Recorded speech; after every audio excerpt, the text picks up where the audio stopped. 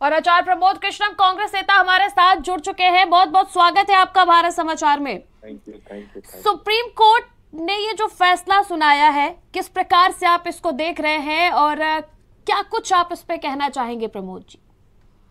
देखिए, supreme court ने आज राहुल गांधी जी की जो सजा है, जो उनका कन्विक्शन था, उसको स्टे कर दिया है जी। इस बात से दो बातें साफ हो गई हैं कि पहली बात ये कि अभी भारत में इंसाफ जिंदा है जी।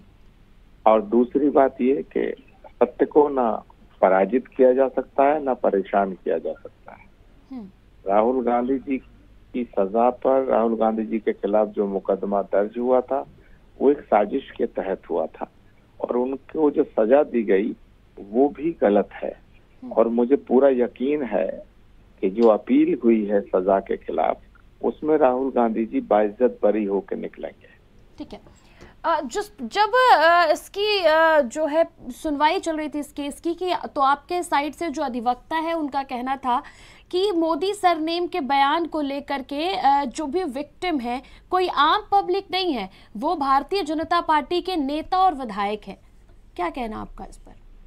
नहीं, राहुल गांधी जी ने किसी कम्युनिटी को, किसी समुदाय को गाली नहीं दी, ना वो कभी किसी समुदाय का, किसी कम्युनिटी का अपमान करने के पक्ष में रहते हैं। राहुल गांधी जी सबका सम्मान करते हैं। राहुल गांधी जी अगर ये कहते कि सारे मोदी चोर हैं, तब ये एक समुदाय का अपमान होता।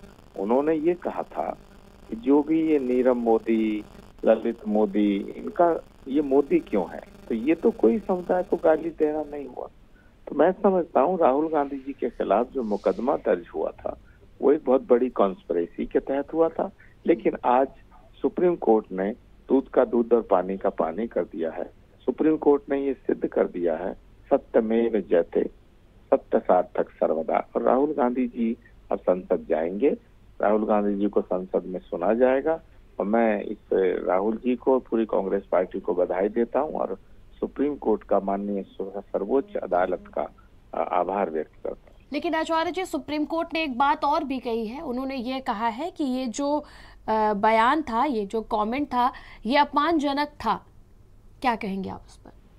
देखिए, मैं सुप्रीम कोर्ट की टिप्पणी पर कोई टिप्पणी नहीं करना चाहता, मैं उनके फैसले पर टिप्पणी कर रहा हूँ और मुझे लगता है कि सुप्रीम कोर्ट का फैसला एक नजीर बनेगा और सुप्रीम कोर्ट के फैसले से ये बात सिद्ध हो गई है। पुनः कहना चाहता हूँ कि हिंदुस्तान में, भारत में इंसाफ जिंदा है।